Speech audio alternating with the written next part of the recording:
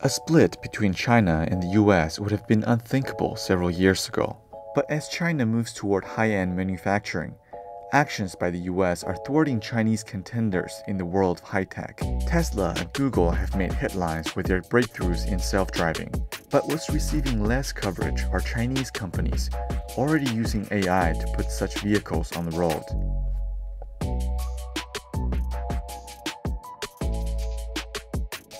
L2级别呢，在高架、高速情况下驾驶就是作用比较大，然后在低速情况下还是以人为驾驶为主，因为地面道路各种不可控的因素太多了，插队，还有红绿灯，然后那个车道线不清晰，包括那个有交通事故，像这个 L2级别是无法规避的。This car was embedded with an automated driving system developed by iMotion Automotive. It processes large amounts of data from the environment to drive without help from a human at the wheel. 中国的自动驾驶的技术呢，其实发展还是很快的。我们叫做 L1、L 到 L2、L3 的这种自动驾驶呢，都已经实现了国产化。那目前在全球来讲的话，做得最快的两个国家是美国和中国。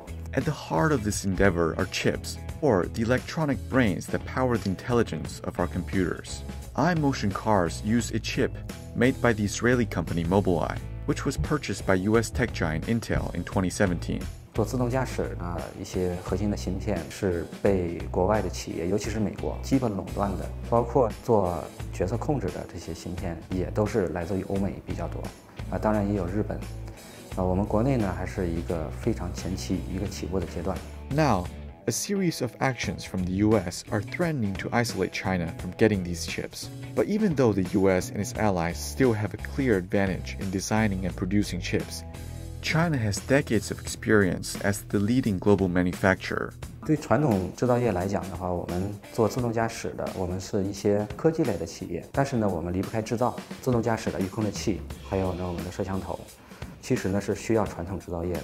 中国制造业的大国这个地位的话是非常难被取代的，我们已经有了非常好的基础。This means it has built up the capacity to make almost everything efficiently, at low cost and with high precision. Despite slowing down, globalization will move forward as cooperation between countries continue to bring past science fiction to life.